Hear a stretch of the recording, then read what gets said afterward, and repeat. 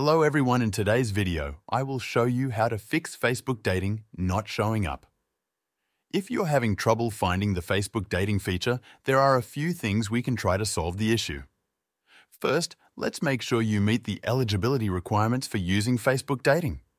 Open a web browser or search engine and look for Facebook dating requirements. You will find a Facebook help page that explains the criteria. To use Facebook dating, you must be at least 18 years old.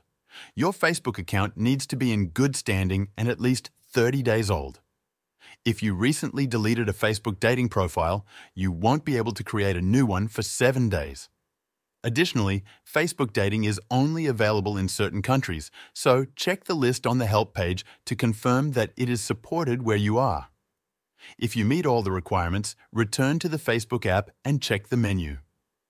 Depending on your device, the menu button is located in the bottom right or top right corner. Tap on it to open the menu, then look under Shortcuts and click on See More. The dating option might be listed here.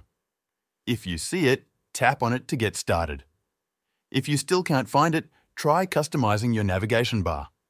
Tap the menu button, go to Settings by selecting the gear icon in the top right corner and scroll down to Preferences. Look for Navigation Bar or use the search tool in Settings to find it. Check if the dating option is set to Auto or Hidden. If it is hidden, select it and pin it to your navigation bar. This will add the dating option to your shortcuts, making it easier to find. If Facebook dating is still not showing up, the app might have a glitch. Reinstalling Facebook could help resolve the issue. On an Android device, uninstall Facebook completely, then reinstall it from the Google Play Store. If you're using an iPhone, you can offload the app to reinstall it while keeping your data. To offload Facebook on an iPhone, open your settings and scroll down to General. Tap on iPhone Storage, then find Facebook in the list of apps. Select Facebook and tap Offload App.